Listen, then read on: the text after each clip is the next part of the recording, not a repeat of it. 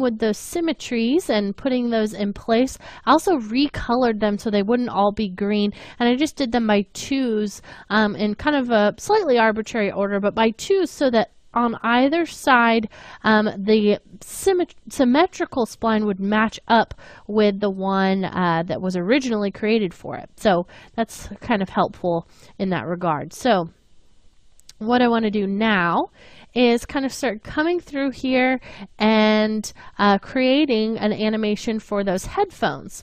So let's twirl up our head control for those splines on the head for a moment and work with the headphones. Now, I'm going to add the mint tag for the headphones so the whole thing can be mint. We haven't used maybe enough mint in this, and I like that color. So we've got the mint on there, and now kind of coming through here, what I want to do is if I open up the headphones, you'll see we've got some individual pieces here.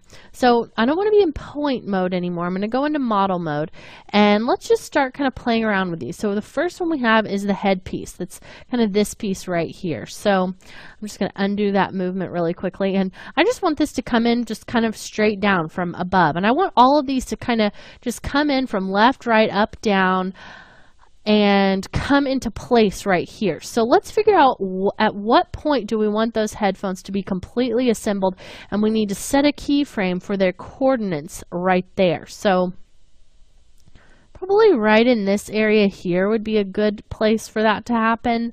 Looks like about 450 is about where I'm feeling that. So we'll come in here for headpiece, set a keyframe, attach right, set a keyframe, and all of these pieces that you can see there are going to be pieces that will be moving, so you'll just want to go ahead and set a keyframe for those on each one on 450 for now.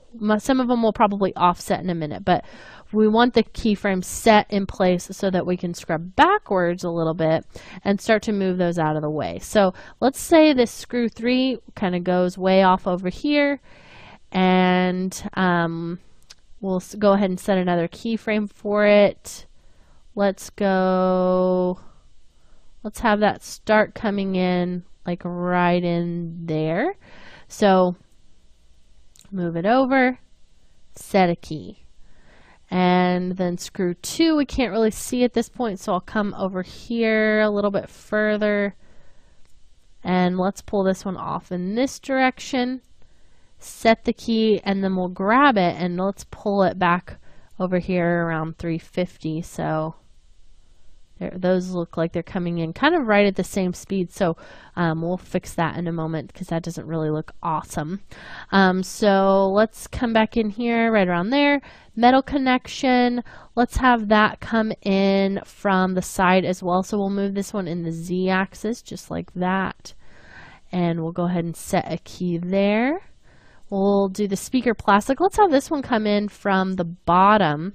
So I'm going to go back a little bit further, have that one happen a little bit longer, pull that down, set a key. Nice. So that's kind of what we're getting here. Pull this back a bit more. We've got that attach left. For this one, let's go in the Z over this direction, set a key. Attach right. Let's have that one come in from the right side. Set a key. And then the headpiece, probably should have that come from top to bottom. So we'll pull that up and set a key.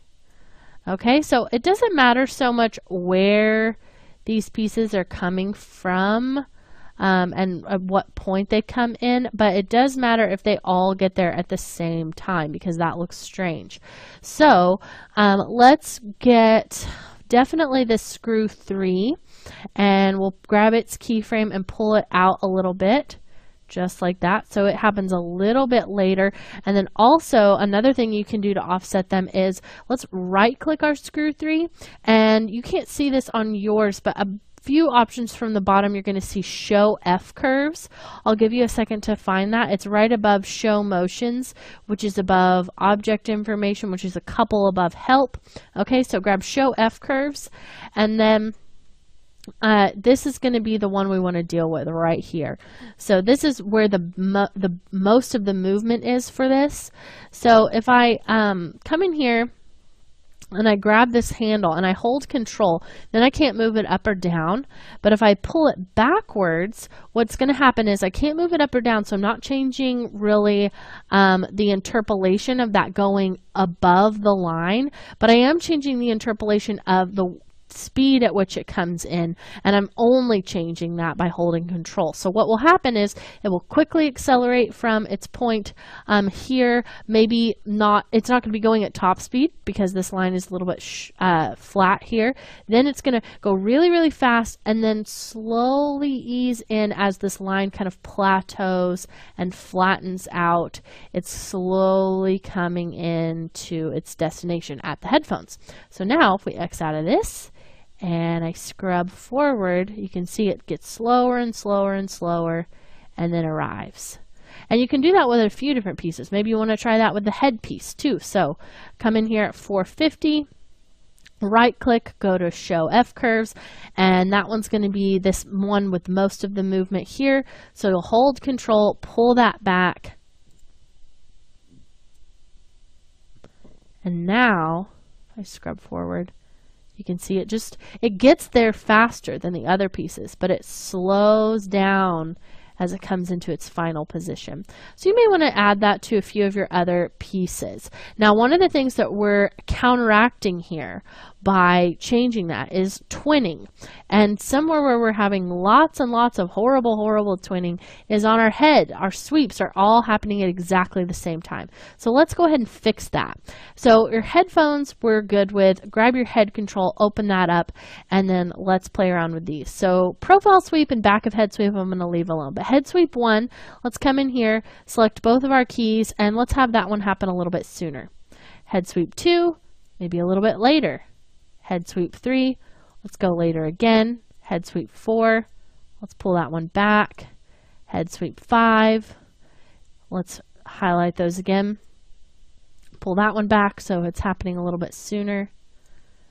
And the key is we just don't want it happening so soon or so late that it's happening at a point that we don't like the way that it looks. So then you can come in and just change it a little bit if you don't like it. That one, let's put it right in between there, a little bit early, kind of putting it between those pieces just for composition's sake. And then this last one, let's pull up, which is right in there. So it's happening a little bit later. So now I'm going to scrub through, and those all kind of come through at different points. Now this one looks a little bit like it's not quite right, so let's pull that down a little more. So just avoiding that twinning. Okay, it looks like I don't have that happening anywhere else. Perfect. So they all come down kind of differently. Now, something interesting to think about. They're all coming from the top. So to try something slightly different, let's grab one of our head sweeps. Let's say head sweep 7. And you see we've got a keyframe here on, these two spots. So if I'm in between, kind of just in the middle, watching this happen, what happens if I come in here and I turn the end growth up to 100? You'll see now it's coming from the bottom. However, it goes from the top and disappears to the bottom. So how do we fix that? What we need to do is reverse the start and end points. So if we're starting with 0, we need to turn that up to 100, rekey it, come over here to where we have 100 and turn that down to 0 and rekey again. So end growth is at 100 and then the start growth keyframes are reversed. So then what you get is basically a reverse of what it was looking at as that beginning point. And then we've got this awesome kind of coming up from the bottom and the top. So I want you to experiment with changing up maybe every other one of your sweeps with that method. So you've got them coming up from the bottom and coming down from the top. And it really just helps to get away from that twinning concept even further. So not only are they coming up at different rates, starting at different times, ending at different times, but they're coming in from different directions. So it really helps to randomize this and give it a lot more organic quality. Okay, so practice that in between lessons. I'm going to do this on a few of the other ones just to get that overall look looking prettier. And then in our next lesson, we're going to be importing splines from Illustrator to kind of create a logo that's going to go along with this and kind of create that final look here on the side. Once these little sweeps kind of go away, what do we have to look at over here? So sticker coming from the top and some are coming from the bottom. So hopefully you followed along. If you didn't, we did this in between lessons, so you can just grab 12_begin in your project files if you want to get caught back up without having to go through and doing that by hand. Okay, so let's come in here and start doing some importing. So what I'm going to do is come over here to File and choose Open. And we want to grab your reference files folder right here. And we're going to go into the listenlegacy.ai. Now it's named Legacy because when I was in Illustrator, I had to save this as an Illustrator version 8. No other version will work for importing into Cinema 4D. So you got to grab version 8 or save as version 8 when you're in Illustrator, or you won't be able to import it. So go ahead, select that and hit Open. And it's going to ask you what scale. Just do it at 1. That's fine.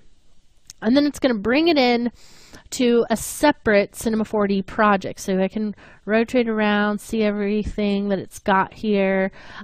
Great. So I basically don't need to worry about that listen legacy null, but if you want to bring it in with that, that's totally fine. But before we get convoluted with all the other things we have going on in our other project, let's take a second to just kind of investigate this. And why are there 3 different paths? So we've got path 1, which doesn't look like really anything is happening there. If we uncheck those 2 path 2 and 3, it actually looks like that's the whole thing. So I'm going to rename path 1 to just plain old listen. Okay. Now I'm going to uncheck that, check on path 2, and with path 2 selected, it's the same thing. So I want path 2 to be a little bit different. What I want to happen is for this line to come out of the back of those headphones and come around and start writing on. So we're going to write on and write on and write on till we get to this end. Now that part we have up at the top where we just have listen, that's all taken care of. But path 2, I want to come out from wherever this N ends and sweep up and cross our T. And then path 3, I want to be responsible for dotting our I. So that's why we kind of have this whole thing here, but I need to delete some points so that they're only responsible for those parts of it. So let's call path 2 T, and we'll call path 3 I, or you could even call it dot I or T cross or something like that. We'll go into points mode, and you want to grab your live selection. So I'm going to turn off everything basically and only have listen turned on for now. Okay, so with listen selected, we know that that's everything we have here until it looks like about the end of this N. So I'm going to select everything after that in the spline by shift selecting, making sure I don't grab anything I don't want, and then we'll delete those points. So now we only have to the end of the N. That's what listen takes care of. Now for the T. So I'll select the T, and we'll turn back off the listen, turn on the T, make sure the T is selected. Now it has everything.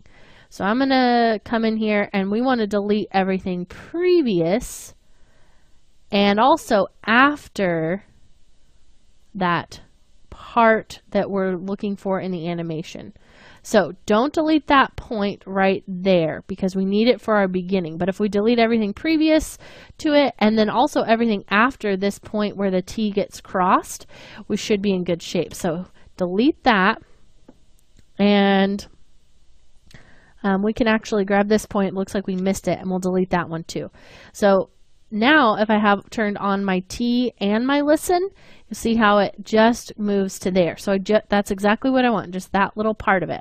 Now for the I, it's kind of just a continuation of that idea. So if I turn on the I and I turn off the T and the L, what we should get is a continuation of that cross. Now it looks like we don't have it anymore, so that may just be that that never contained it. So what we can do instead is let's come up here and find where that does exist. So it existed before we deleted it for the T, which was only a few taps ago. So we'll just undo that, Control Z a couple of times until we come back in here to the T with those points deleted. Okay, so we're right here. And what I'm going to do is just not add those parts after the T to my selection. Then we'll delete it again. We don't want that point. We don't want that point. Okay, so the T now contains part of the I that we need, which is fine. We'll get rid of it in a second. Then I'm just going to duplicate that T and we'll call it the I, and that I really never did any good for us, so we'll just delete that one. Okay, so the T and the I right now are identical. So what I'm going to do is we'll turn off the T, select the I, and we only want the I from that point where the T ends. So we'll just delete those. And so now the T needs to have the parts of the I deleted, so we'll delete those. Okay, so just took us a few extra clicks to get back to that point. So now we've got our listen, our T, and our I.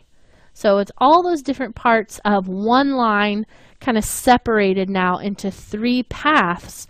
And those 3 paths are going to help us to sweep this word on in a way that looks really interesting. So select your listen legacy null now and hit Control C to copy it. Then we're going to bring this over into your file that we had open at the beginning of the lesson. So go to Window, choose 12_begin. And we'll just click anywhere over here and hit Control V, and it's going to paste that for us. Now, this is going to be really, really small because, as you can see, it came in just super tiny. So we need to make this bigger. So I'm going to start kind of moving this over. Let's come over here. Let's just grab our scale tool and kind of scale this up where we can see this better. And I'm going to start needing to rotate this around here. So just like that. Now once it starts to look like it's kind of going the other way, that's when we know it's kind of gone too far. And we can line it up even with the profile of our head, which makes it easier. So grab your move tool. You might need to move out of your world mode and into your object mode now. Okay, so you can see how it's kind of parallel with the head and a little bit behind it. So that's what we're going for here. And let's just move into our last frame, because this is where it's going to be necessary that this kind of fits in. And now let's just start kind of getting it into place. So I'm scaling it up a little bit, moving it over, just getting it into position. Okay, so that's looking good. Now let's come in here to our listen legacy and grab the listen part of it, go into points mode, and let's start to kind of put this into position a little bit. So right now it just kind of goes off and stops, but I actually want this to connect to the headphones. So what I'm going to do is kind of look at it top down here, move it up so it's parallel, or sideways rather, so it's parallel with this, and we'll move it over so it's just about to intersect like that. And we'll come in here and move it up just like that. So it should be pretty close to kind of in the middle of those headphones if you orbit around. Okay, pretty good. All right, so let's play around a little bit so that that line doesn't look so rigid, just kind of going straight down. So probably what we should do here is either maybe try to move this point a little bit, which will probably actually get us pretty far.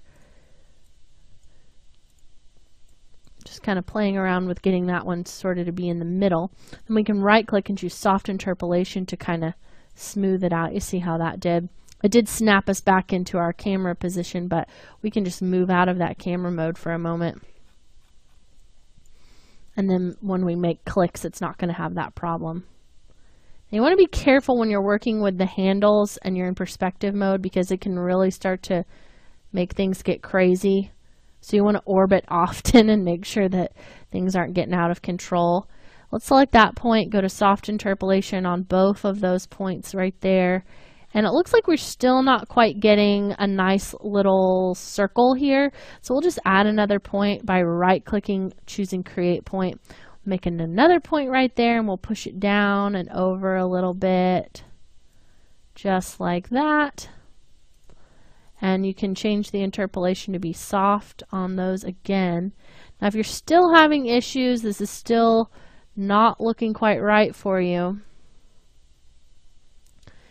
you could try just deleting those points like that, and then you're just going to have one to deal with, which might allow you to soften it a little bit more.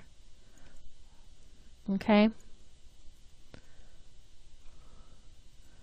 So I'm just kind of playing around with the way that it overlaps and being really careful not to overdo my Bezier handles and get them really far away. Let's take a look through our camera, see what it looks like. So we've got kind of this nice little line here. I'm going to move this up and over a little bit more. Maybe kind of pull those down a little bit so we get sort of a flattened out and then a kind of a swoosh down. Maybe you want to curve those a little bit more.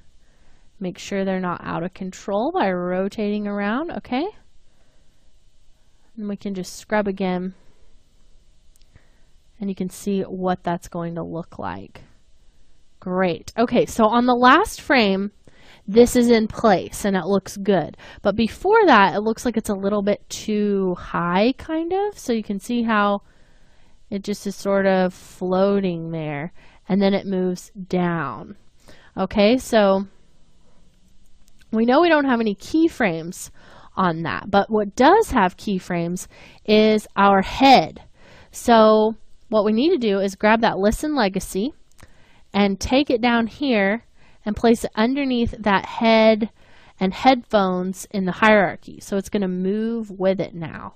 So you see how now it doesn't look like it's floating up anymore. It just is moving in relation to the background, which is perfect. That's what we want.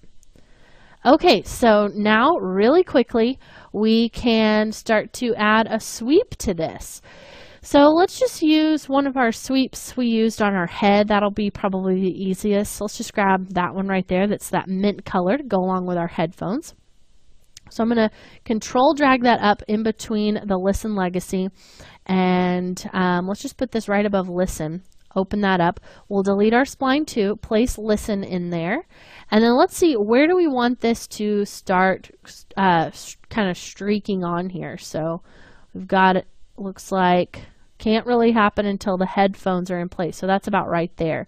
So we need to grab that first keyframe and place it there on the 423, and it also looks like it's drawing from the wrong direction. So let's grab that and take this back down so the end growth is at 0, and we start with 0 on the start growth also.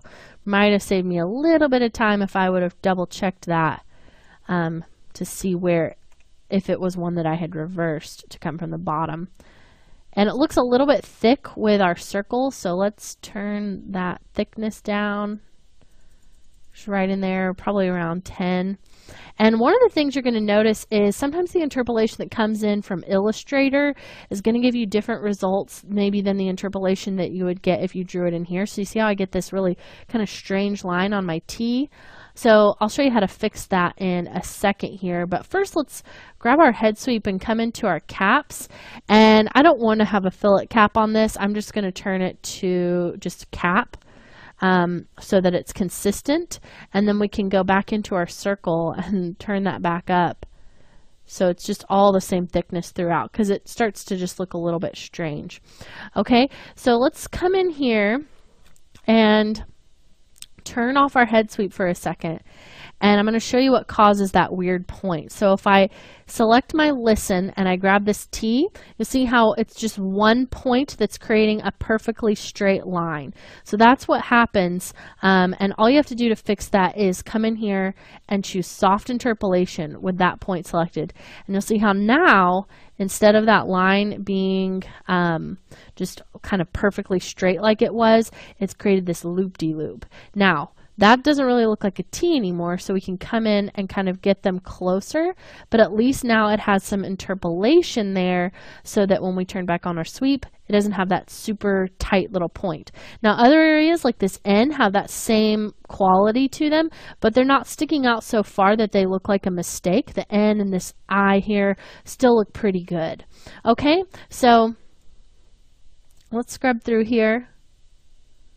Looks like the headphones come into place and the listen begins to draw on. Then right about here, we need for the listen maybe actually to come on a little bit later, or maybe just last a little bit longer so that we can see it. It's being interfered with by all of these sweeps here. So let's grab that head sweep and grab this keyframe, pull it forward a little bit. So kind of just right after 550 there. There, so now it lasts a little bit longer. And now we need to key the N coming on. So we can do this pretty quickly and easily just by duplicating this head sweep. Let's rename this one to listen though, just to keep that straight. Then we'll duplicate by control dragging it down. Again, be careful if you have that open. You want to close it back up to duplicate it because sometimes that just messes you up. I renamed it to T, same name as our spline. So I'm going to delete the listen out, replace it with the T. And then with the T selected, the T sweep that is, we'll come in here. We know right about here where the N is ending, we'll want the N sweep to happen. So I'm going to select both of those and grab this right on the end to kind of condense it down. So right as that ends, the second one comes on. So you see how that looks now? Great. Maybe have it be a little bit shorter. But also what I want to happen is I want it to start having the end following it about halfway through. So I'm going to zoom in on this just by grabbing that there. And if we have this happen over, you know, this might not be quite enough frames. Let's pull this forward a bit. So it's a little bit longer there. Okay, so the N right in here comes on. Let's make sure, oh, the start growth is set to 1. Let's turn that down to 0 and rekey just to make sure that we don't have anything out of the ordinary.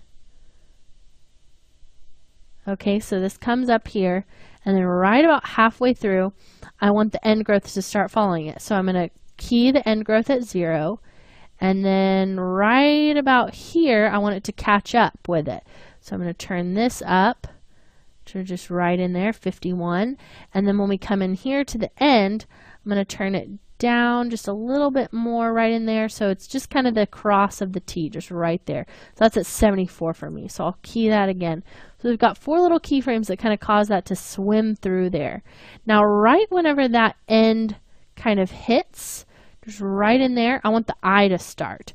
So we'll do the same thing for the I. Just grab the T, duplicate it there. And we'll just fix that up really quick just with the naming. So the T is first and then the I. We'll select the T spline, delete it, replace it with the I. And then we've got the I coming in here. And we'll see if that's in the right spot. Looks like we might need a few more frames. Let's up this to about 650. So we've got a little bit more time to work with here. Then I'm just going to grab these and pull them to the end. Maybe condense them down a little bit since the I is a smaller thing happening here. And we'll get the T and then the I comes through to the end. But looks like the I is actually a little bit bigger than, you see how that's too long there? So we'll just grab the I and increase that so it's just a small little dot right in there, 90 it looks like. So scrub through and we'll watch that draw on. Listen, T, I, and then we even have a little bit of time to just kind of read it, just a few frames there. Perfect. So now that we have the listen imported, swept on, everything's in place, we're going to start creating a background spline and sweep that's going to kind of be this other object taking up a little bit of room and just kind of causing some other things to be going on in the background before we get to this final spot. So stick around and we'll be just kind of fleshing out the whole composition with some more. I do want to have just a little bit more going on in the background, especially for this part right here, just so we have kind of something that sort of comes down and is back there and then quickly goes away. So the best way to do this, I think, would be to go into our right view and just kind of zoom back here, and we'll just create it from sort of this perspective. So this is kind of what we're working with here. Very, very similar. If we're not in our camera view, you can see kind of what this looks like. So if you're in your camera view, it's going to force you to be right here. But if you're out of your camera view, it'll just snap you back right there. Okay, so let's come in here with, let's do Bezier for this one. And I just want to kind of create some splines that will sort of come through here. Maybe create kind of a little loop in this area right there. Let's try that loop up higher. And then just sort of go down through that area. Maybe do another loop right here. Just like that. Okay, and then I'm going to kind of work on this one's interpolation a little bit right there. And you can play around with the way that it interacts with your words. Okay, so that's looking pretty good. Let's come out here to our main perspective view, see what we've got. Now, one of the things I like about this is that it just kind of places them all on the same plane when you're in that type of a view. So now if I go into model mode, I can just push it back, kind of rotate it around a little bit, and just have that be parallel with the head. You see? Perfect. Okay, so let's go back into our view here. And the only issue I have is that it might be over to the left a little bit far. So let's pull it back over here just a bit, just so that we can still see it, if there's any still coming through right there at the end. Okay, so that looks pretty good. Now let's move out of our camera view for a moment, and I'm just gonna really quickly kind of reposition a few of these points. So if I go into my point mode, I just want to grab a few and kind of pull them in and out so that they're not all on exactly the same plane. So we kind of get this nice little spiral look.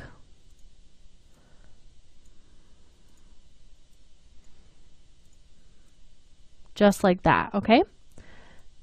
So you can see now from the top how it still looks pretty similar from the side, but if I rotate, we get that nice little parallax. So much better, and is going to cause less issues when we start to add sweeps. Okay, so in the same way that we swept things before when we were doing our main sweep, I'm going to grab this spline, duplicate it, go into my model mode, slightly push it over, pull it up, and this time let's maybe just try a few less. So maybe just do 3 this time. And let's go back into our camera view, and we'll grab a sweep from the beginning. So that would be sweep 1 was actually the very first one that we had. So I'll just control drag that up there.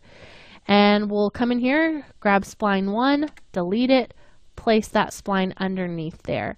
So now what we're going to see, if we come to the very start and scrub around, is we start to see, whoop, there comes a spline down through there. Perfect. So it's just kind of a little one that we've got going in the background, but it just sort of helps to flesh that area out and makes it feel like there's more happening behind the scenes. So I'm going to grab that sweep 1.4, pull this down, grab that spline, delete it. We'll replace it with the other one.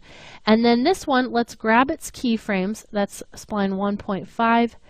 Select all of these, and I'm going to have this happen just a little bit later so it's further up from it. And then let's fix its color or change its color a little bit. Let's make this one kind of that blue. Perfect. And then we'll do it one more time for our other spline. Grab your spline, delete it, replace with the new one. Let's make this one green. And we'll grab our keyframes, and we'll make those happen just a little bit earlier, or excuse me, later. So it's earlier in the sweep itself. And you can't see it beforehand, which is good. Then it just kind of starts to come down through there in the background and is finishing out right as those pieces right here are finishing out, which is perfect because then the listen kind of comes through and it just really comes together nicely. Now, if you want to kind of play around with it a little bit further, you could grab all three of these, control drag down to duplicate them, and then just take their keyframes and pull them forward a little bit more, maybe condense them a little bit so it happens faster. So it's still going to be gone at that point, but you've just got a little bit more going on. And then you could come in here and again change their colors so you get more variety. So that navy one you could change to the mint. We haven't used the sky blue yet. And then either leave the last one green or maybe change it to navy since the very first one is green. You haven't seen a navy one in a minute. So then we'll pull down through there. And now that one just lingers a little bit longer. So right as the eye is being dotted, that one's going away. So maybe that extra movement kind of helps to lead your eye. Or if you feel like it's distracting, you don't have to pull it quite so far forward. So maybe by the time that eye gets there, you've allowed them to just kind of relax and they're not looking at it anymore. Just like that. There's just more going on. There's more pieces at play. Okay, so that looks pretty good for our background sweeps there. We've just kind of got another little piece of the whole pie together just by adding that. And now that everything is kind of in place, I'm happy with the way that this looks overall. We'll be ready to start compositing and adding some object buffers and things like that in the next lesson. However, there is one thing that I want to fix just with the little bit of time we have left in this lesson, and that is right in this area here. You can see those two parts of the headphones, and you can see them when you really don't want to be able to see them. We don't want to know they're just hanging out there. We don't want to know about them until they are relevant to this animation here. So you can see them kind of going across the screen there, not what we're wanting. So what I'm going to do is we'll scrub backwards to about right here, and let's take a look at those. So I'm going to grab this, and we'll come down here to where we've got those pieces. That's going to be, let's see here, in the headphones part. So that's right there. And that's this low attach piece.